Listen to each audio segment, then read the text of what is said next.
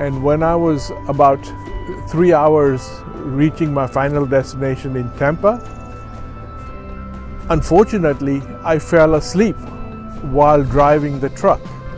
My truck bypassed the driving lane, went into oncoming traffic, missed the oncoming traffic, and the truck proceeded to go down a ravine, a very steep ravine.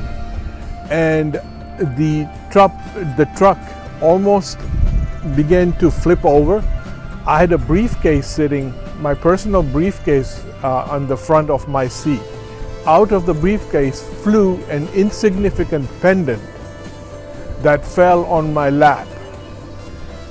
That pendant was ice cold, and that is what actually woke me up, saying, what is this ice cold? And all of a sudden I woke up and I realized my situation. I was about to flip over, so all of a sudden something took hold of the steering wheel, and automatically the steering wheel started to turn. And that turn of the steering wheel flipped the truck back onto four wheels. The truck drove and flew right back into the main traffic. That's when I regained control of my driving wheel, and I stopped the truck. I looked at what fell on my lap and I saw that it was a pendant.